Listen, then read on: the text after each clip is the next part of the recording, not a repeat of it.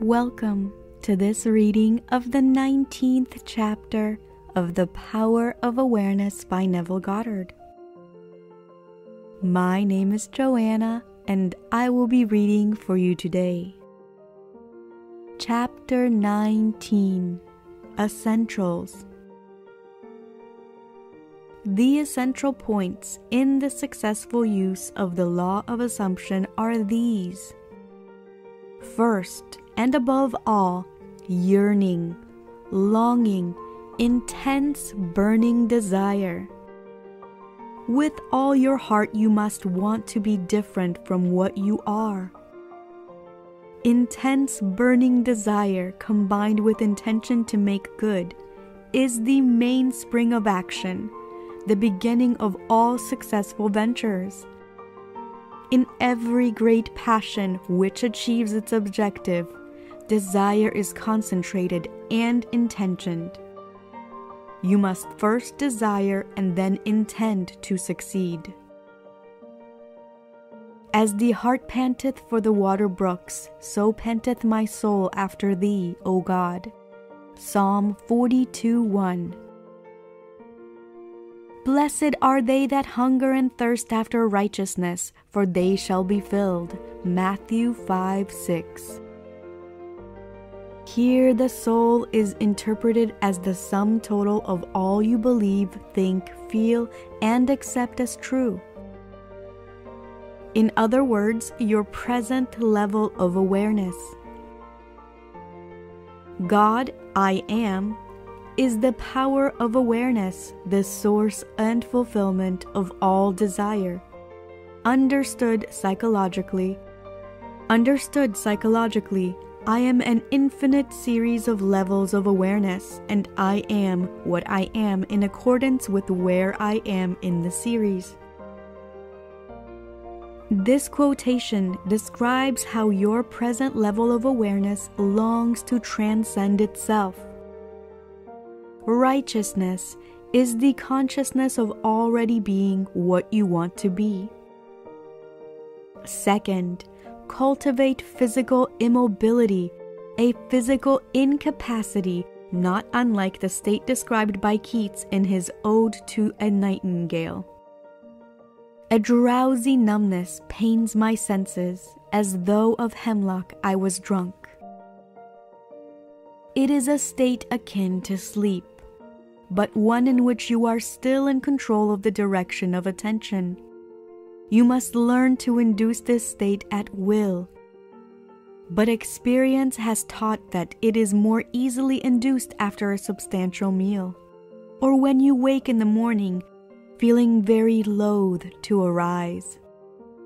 Then you are naturally disposed to enter this state. The value of physical immobility exposes itself in the accumulation of mental force, which absolute stillness brings with it. It increases your capacity. It increases your power of concentration. Be still and know that I am God. Psalm 46:10.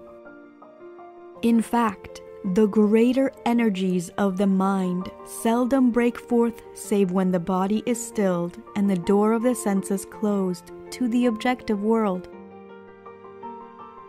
The third and last thing to do is to experience in your imagination what you would experience in reality had you achieved your goal.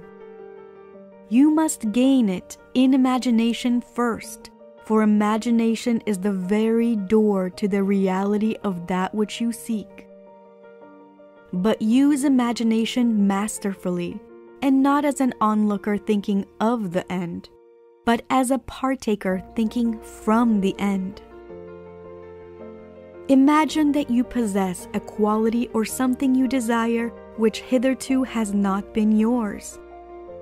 Surrender yourself completely to this feeling until your whole being is possessed by it. This state differs from reverie in this respect.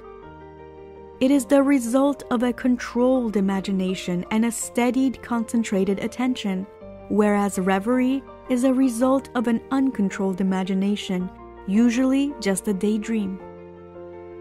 In the controlled state, a minimum of effort suffices to keep your consciousness filled with the feeling of the wish fulfilled. The physical and mental immobility of this state is a powerful aid to voluntary attention and a major factor of minimum effort. The application of these 3 points: 1. Desire. 2. Physical immobility. 3. The assumption of the wish already fulfilled is the way to at-one-ment or union with your objective. The first point is thinking of the end with intention to realize it. The third point is thinking from the end with the feeling of accomplishment. The secret of thinking from the end is to enjoy being it. The minute you make it pleasurable and imagine that you are it, you start thinking from the end. One of the most prevalent misunderstandings is that this law works only for those having a devout or a religious objective. This is a fallacy. It works just as impersonally as the law of electricity works. It can be used for greedy, selfish purposes as well as noble ones. But it should always be borne in mind that ignoble thoughts and actions inevitably result in unhappy consequences. End of chapter 19. Thank you for listening to this reading of the 19th chapter of The Power of Awareness by Neville Goddard. Comment below any thoughts or takeaways from this reading today. If you like this video, found it helpful or valuable in any way, hit that thumbs up button. And if you're new to this channel, don't forget to hit that subscribe button and the bell notification icon to get notified every time I upload a new video. Because this year, I am committed to helping you gain mastery over your mind and emotions. See you in the next video. Bye.